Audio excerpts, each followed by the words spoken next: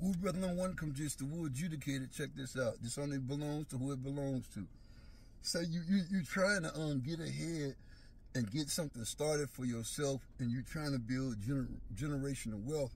You got to get rid of old things, old habits, everything old that would be holding you back.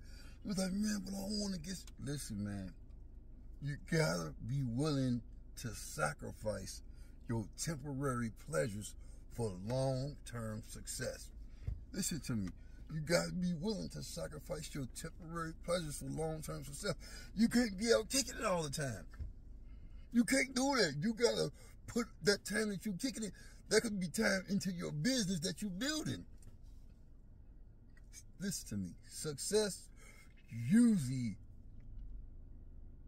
comes about when you get rid of immediate pleasures. That's the best way I can say it.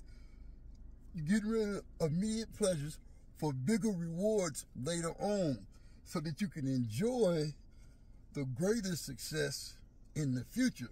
So what you're saying, young God, you gotta be willing to sacrifice temporary